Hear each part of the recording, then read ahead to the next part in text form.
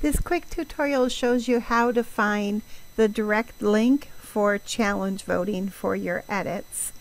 First, you need to go to your profile page.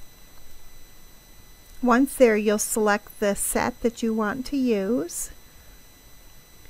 Once you open that set, go up to those three dots in the right hand corner and select Copy Image URL. Then copy it to your clipboard or your notepad and save it there. You'll go back to that in a minute. Next, you're going to go to the challenges page and choose the challenge that you want the direct link for.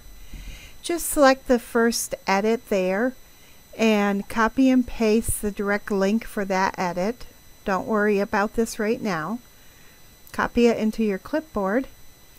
And then all you're going to do is you're going to delete all the text before the question mark on the second link and combine it with the first link.